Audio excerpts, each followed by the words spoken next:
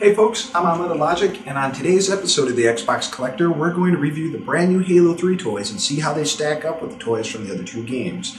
We're also going to preview the brand new vehicles that have just come out by Todd McFarlane and his brand new Halo 3 toy line, right here on the Xbox Collector.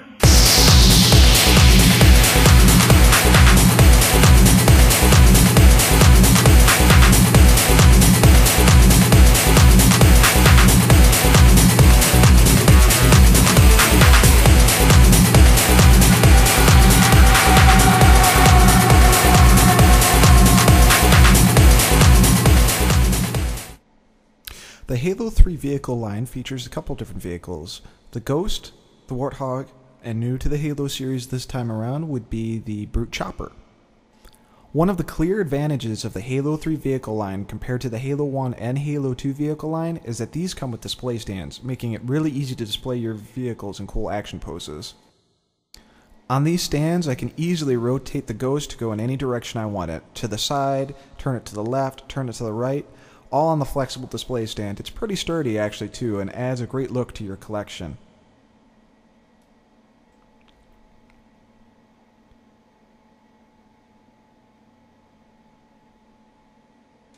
The Warthog is just as cool as it has been in the other toy lines, except miniaturized a bit. These are one of the ones that you can actually take off the display stand and display without it. It does have fully functional wheels. You can move it back and forth like normal. So if you don't like the display stand and you want to play around with your Warthog, you definitely can. Just pop it off the cap and you're good to go. There's no mini Master Chief in these this time around, but it doesn't really matter because all the artwork here is featured on the vehicle itself. As you can see, just pop that back in and we're ready to go with displaying this thing again.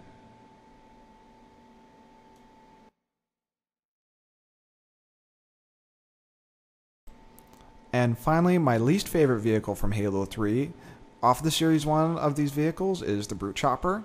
It is captured in pretty much every detail, but to me, the Brute Chopper wasn't very pleasant looking in the first place, so the vehicle line kind of represents the same thing. There's really not much to it, and out of the three, I can definitely say that it's my least favorite rendition of all the vehicles as well. Overall, the Halo 3 Series 1 vehicles gets a 4 out of 5. I really wish they would have chose something else out of the Brute Chopper, but then again, that's just a matter of preference. What kind of collections do you viewers at home have? Make a video showing off your collection and send it to us here at the Xbox Collector. We'll play your video on the next episode and show off just how cool your collection is. Before we get into our review of the brand new Halo 3 toys, I wanted to talk about the difference of scale between the Halo 1, 2, and 3 action figures. Master Chief on the left from Halo 1, Master Chief from Halo 2 on the right, and then the brand new Master Chief from Halo 3 right in the middle. As you can see, there's about 6 inches of difference between these guys. While the Halo 3 figures are smaller, they definitely have a bit more detail than the other two figures combined. One advantage of them being scaled down is the fact that they're easier to display and don't take up as much display room like the other figures do.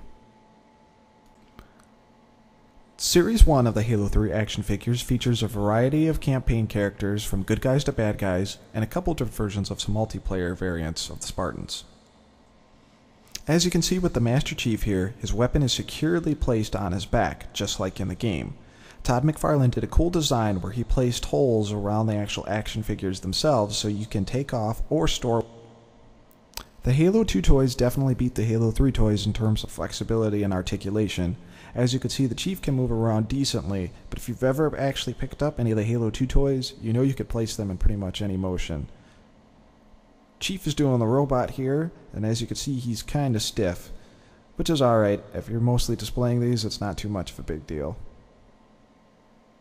Demonstrated here is the actual peg hole where you can plug a peg in to store a weapon. You could also stick a grenade here. The Chief actually has a couple weapons on his side of those legs too, so you can store grenades, or plasma rifle, plasma pistol, etc. The accuracy of the actual Master Chief figure itself is second to none, and definitely the best out of the three. Our favorite little alien guys are back. The Grunts return, coming with a plasma pistol and a needler. You can also remove their methane tank in the back, and their face mask is also removable as well. These also include the peg holes if you want to put the plasma pistol on the side or the needler on the side. And out of all of them, these are the easiest guys to get the weapons in their hands. Because of the shape of their feet, these guys can be a little hard to stand up, but a little quick positioning and they'll be standing up in no time. Just be careful not to knock them over. Series 1 also features the Jackal, one of the most annoying enemies in Halo 2 and Halo 3. It also extremely well detailed, has a couple different pegs for weapons, so you could probably store quite an arsenal on this guy. As you would expect, he comes with the sniper rifle.